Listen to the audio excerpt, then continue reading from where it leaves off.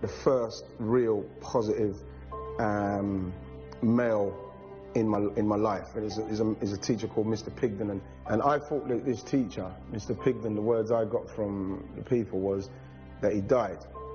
And I was, you know what I mean, at the time I was like, oh, Jesus, gutted, because he was somebody who would sit me down, he would talk to me, you know, when I had he used to call it the EBGBs, because I would get angry from being like this to full-on rage, and he would sit me down, and he would talk to me, and he'd explain to me, you know what I mean, how to communicate. I was like a little, like Tarzan or something. So then he took me out of the class, he literally taught me to read and write properly himself. He turned me into a monitor.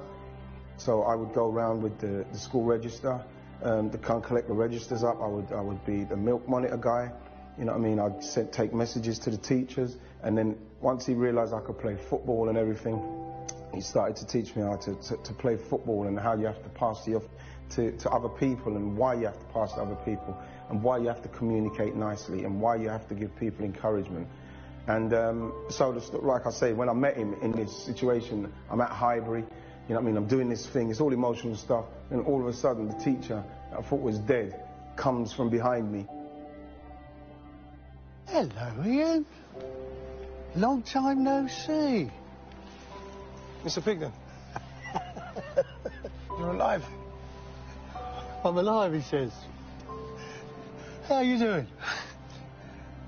I can't believe it, someone said you was dead.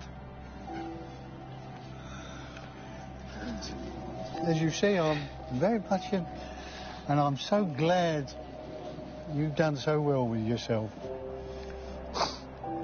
And I literally started to cry, like I was like, I don't know, a 5, 6-year-old, uncontrollable crying because of how happy I was to see him. And you know, when I watched it, that is when I realised how much of an effect that man had on my life, and how important it is to have a positive